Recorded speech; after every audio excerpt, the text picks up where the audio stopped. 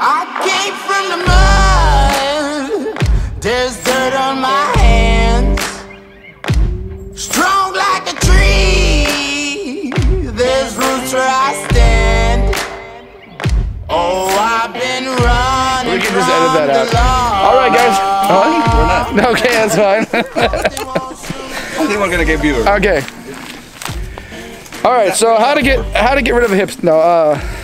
What is that for? This right here is gonna be for a snatch block. This is our snatch block. What's This is a tree saver. Yeah. What's it for? What we're gonna do is this tree saver is we're gonna wrap it around. That's never the case. You could just say driver. No, that's not the case. That's definitely. Yep. Yeah. Oh yeah. Work it. All right. So first things first, we're gonna wrap the tree saver on the thickest part of the tree, which is gonna be the lower side of it, end of it. Okay. So we had a branch issue. It's no longer an issue. We're gonna take this, just like so. Medieval snatch block. Smitty built snatch block. Put it in there.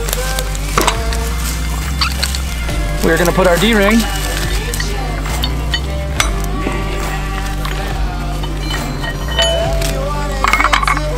Just like that, through there. Next up, we're gonna run our D-ring through here. Oh, sorry guys. I messed up. Boop.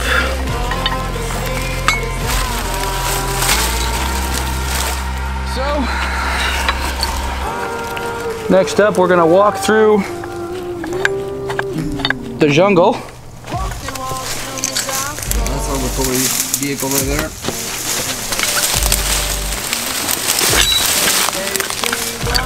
Give me that. What do you need? Another D-ring? No, I work at a glass shop. oh, that's right. Glazer, right? Yeah. Okay. Glazer. Looking good. Okay. There you go. Okay. Okay. 55. Okay. Now. Okay. Okay. Yep. So what's next? Next up, we have our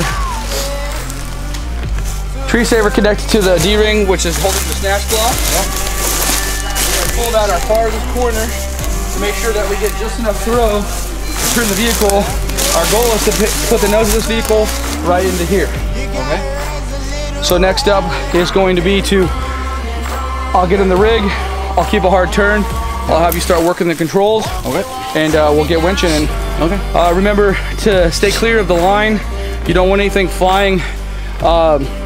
If this thing were to break, you want to be out of the path of where it's going to fly.